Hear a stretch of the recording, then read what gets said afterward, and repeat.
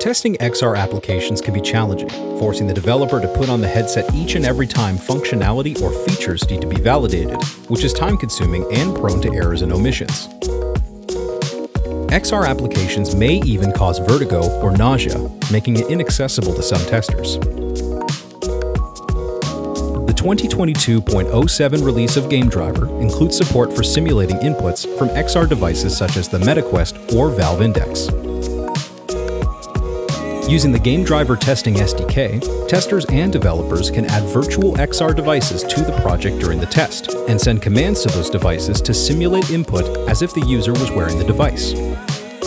Send input commands, manipulate player and game object behavior, execute in-game methods, and query object properties through the GameDriver agent during test execution to validate key functionality.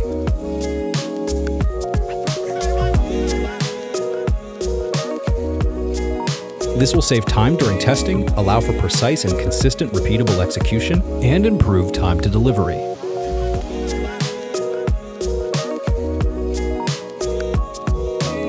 And coming soon, you will be able to record this behavior from the actual device to provide a jumpstart and representative sample of actual usage.